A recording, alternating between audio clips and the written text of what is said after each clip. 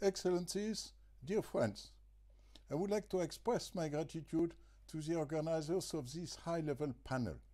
Sport trafficking has received limited attention from governments and even sport organizations. There is an important lack of evidence on the nature and the scale of this serious issue. Estimated numbers. According to the latest ILO-IOM-Walk Free September 2022 report, there are 50 million slaves today, and this report does not mention trafficking in sports. The US Department of State, including trafficking in sports for the first time in their 2020 Trafficking in Person report, and estimates that, quote, within Europe's soccer industry alone, it is estimated that there are 15,000 human trafficking victims every year, mainly from West Africa, end of quote. Prevention.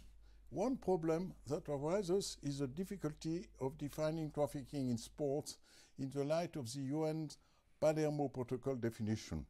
For it to be considered human trafficking, the element of exploitation, the purpose, must be present. There are various degrees of exploitation, deception, and fraud. Dr. Darag McKee speaks of a cocktail of deception used by agents to recruit young players. The international community is starting to give attention to the problem of trafficking in sports. The UN Convention on the Rights of the Child and the International Labour Organization Conventions on Child Labour 138 and 182 all recognize the fundamental rights of the child, which can be linked to trafficking in sports as it particularly targets young athletes. 2017 marked the adoption of the Kazan Action Plan, based on the international safeguards for children in sports, where national governments commit to link sport policy developments to the 2030 Agenda of the Sustainable Development Goals, SDGs. Despite this, there are various challenges to address sports trafficking. First, the absence of reliable data. Second, trafficking in sports can be difficult to detect. Third, the lack of government enforcement and poor oversight by sport governing bodies.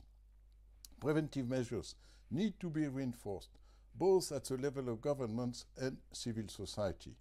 We agree with Mission 89 that sports associations, governments, border agencies, transport companies, sport agents, and other actors must cooperate and also be trained on the issue of trafficking in sports. However, sport organizations and associations alone do not have the power to tackle the issue of trafficking in sports. The main driving force to combat must come from governments, as they are the only ones who can legislate and pursue criminals. We would like to thank you for your invitation, wish you success in all your efforts, and we would be happy to further cooperate with you. Thank you.